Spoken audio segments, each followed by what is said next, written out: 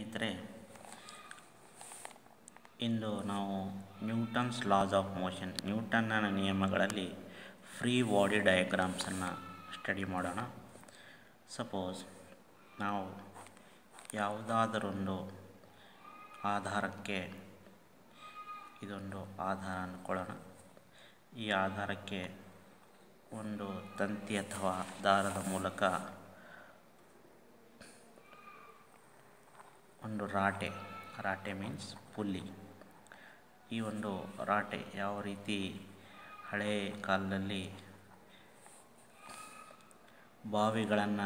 ಬಾವಿಗಳಿಂದ ನೀರನ್ನು ಸೇರಲಿಕ್ಕೆ ಈ ರಾಟೆಗಳನ್ನು ಉಪಯೋಗಿಸ್ತಿದ್ರೋ ಆ ರೀತಿಯ ಒಂದು ರಾಟೆ ಅಂತ ಅಂದ್ಕೊಳ್ಳೋಣ. This is A pulley, consider this is A pulley and 2 masses, 2 ಮಾಸ್ಗಳು, one m1, ಇನ್ನೊಂದು ಮಾಸ್ m2 ಇರಲಿ, m2. ಇಲ್ಲಿ ಒಂದು ದಾರದ ಮೂಲಕ 2 ಮಾಸ್ಗಳನ್ನು, 2 ದ್ರವ್ಯರಾಶಿ ಅಂದರೆ 2 ತೂಕಗಳಿರ್ತಕ್ಕಂಥ ಯಾವುದಾದ್ರೂ ಕಲ್ಲುಗಳನ್ನಾಗಲಿ ಅಥವಾ ಯಾವುದಾದ್ರೂ ವಸ್ತುಗಳನ್ನಾಗಲಿ ನಾವು 2 ಹಾಕಿದ್ದೇವೆ. ಇಲ್ಲಿ m2 ಅಂತಕ್ಕಂಥದ್ದು ಈ m1ಗಿಂತಲೂ ಹೆಚ್ಚಿದೆ.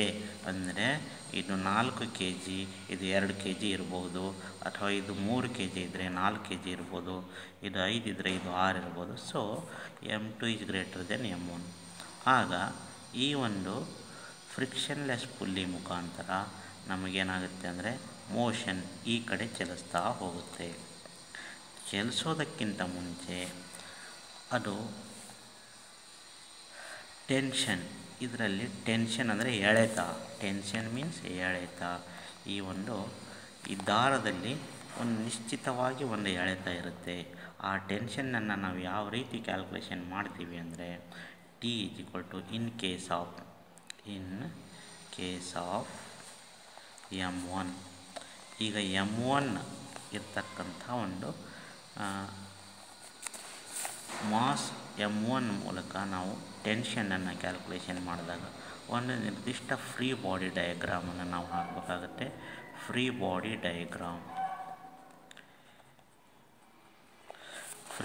ಡಯಾಗ್ರಾಮನ್ನು ನೋಡಿದಾಗ ಟೆನ್ಷನ್ = m1a ಪ್ಲಸ್ m1z.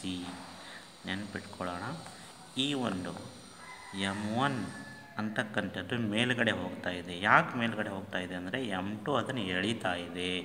ಅಂದರೆ ಒಂದು a ವೇಗೋತ್ಕರ್ಷದೊಂದಿಗೆ, ಅಂದರೆ ಎಕ್ಸಲರೇಷನ್ a ವೇಗೋತ್ಕರ್ಷದೊಂದಿಗೆ ಅದು ಮೇಲೆ ಹೋಗ್ತಾ ಇದೆ.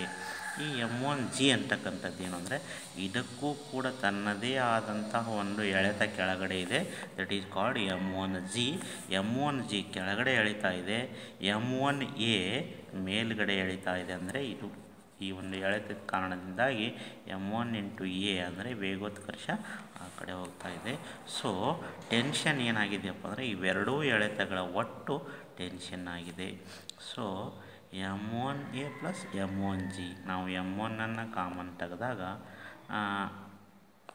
a ಪ್ಲಸ್ g ಅಂತ ಕೂಡ ಇದನ್ನು ಬರೀಬಹುದು. ಅದೇ ರೀತಿ ಫ್ರೀ ಬಾಡಿ ಡಯಾಗ್ರಾಮ್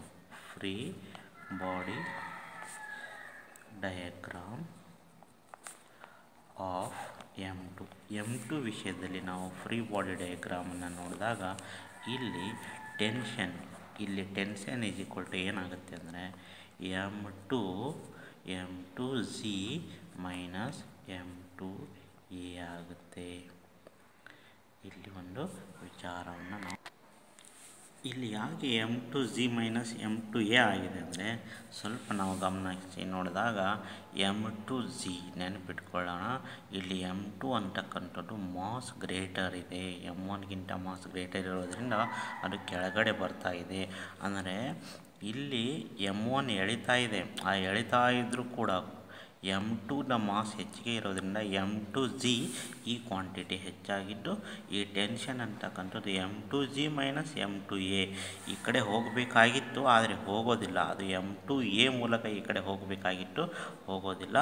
ಆದ್ದರಿಂದ ಅದು ಮೈನಸ್ ಇದೆ. ಯಾಕಂದರೆ ಮೈನಸ್ M2A ಅಂದರೆ ಈ ಕಡೆ ಹೋಗಬೇಕಾಗಿತ್ತು, ಅದು ಕೂಡ ಈ ಕಡೆಯೇ ಇರೋದರಿಂದ ಅದು ಮೈನಸ್ ಇದೆ M2A.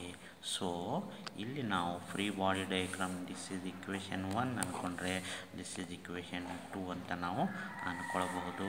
ಇಲ್ಲಿ ನೆನಪಿಟ್ಕೊಳ್ಬೇಕಾಗಿರೋದೇನೆಂದರೆ ಇಲ್ಲಿರ್ತಕ್ಕಂಥ ಟೆನ್ಷನ್ನು ಇಲ್ಲಿರ್ತಕ್ಕಂಥ ಟೆನ್ಷನ್ನು ಎರಡೂ ಕೂಡ ಒಂದೇ ಇರುತ್ತೆ. ಟೆನ್ಷನ್ನಲ್ಲಿ ಯಾವುದೇ ವ್ಯತ್ಯಾಸ ಇರೋದಿಲ್ಲ. ಆದ್ದರಿಂದ equation 1 equals to equation 2. So M1A plus M1Z equals M2Z minus M2A. ಈಗ ನಾವು ಈ ಎಕ್ಸೆಲರೇಷನನ್ನು ನಾವು ಕ್ಯಾಲ್ಕುಲೇಷನ್ ಮಾಡೋಣ. ಎಕ್ಸೆಲರೇಷನ್ is what? Rate of change of velocity ಅಂತ ನಾವು ಕರಿತೀವಿ. ಎಕ್ಸೆಲರೇಷನ್ ಯಾವುದರ ಎಕ್ಸೆಲರೇಷನ್ನು? ಇಲ್ಲಿ ಚಲನೆ ಇದೆ, ಎಕ್ಸೆಲರೇಷನ್ ಇದೆ, ಚಲನೆ ಇದೆ ಅಂದಮೇಲೆ ಒಂದು ಎಕ್ಸೆಲರೇಷನ್ ಇದೆ. ಆ ಯಾವ ಎಕ್ಸೆಲರೇಷನ್ನೊಂದಿಗೆ ಯಾವ ವೇಗೋತ್ಕರ್ಷದೊಂದಿಗೆ ಇದು ಈ ಕಡೆ ಚಲಿಸ್ತಾ ಇದೆ ಅಂತಕ್ಕಂಥದ್ದು ನಾವು ಕ್ಯಾಲ್ಕುಲೇಷನ್ ಮಾಡಬೇಕಾದ್ರೆ ಈ ಎಯನ್ನು ನಾವು ಸಪ್ರೇಟ್ ಮಾಡಬೇಕು. ಸೊ ಈ ಕಡೆ ಇಕ್ವೇಷನನ್ನು ನಾನು ಈ ಕಡೆಗೆ ತಗೊಂಡು M1A ಪ್ಲಸ್ M2A ಇಲ್ಲಿ ಮೈನಸ್ ಇದ್ದದ್ದು ಇಲ್ಲಿ ಪ್ಲಸ್ ಆಗುತ್ತೆ. So M2Z minus M1Z M2Z minus M1Z. So ನಾನಿಲ್ಲಿ ಎನ್ನು ನಾನು ಕಾಮನ್ ಆಗಿ ತೆಗೆದಾಗ M1 ಪ್ಲಸ್ M2 ಆಗುತ್ತೆ. Is equal to M2 minus M1 bracket Z divided by. So ಇಲ್ಲಿ ನಾವು ಎಯನ್ನು ಹೊರಗೆ ತಗೊಳ್ತೀನಿ. A is equal to M2 minus M1 into Z divided by this quantity comes here M1 plus M2.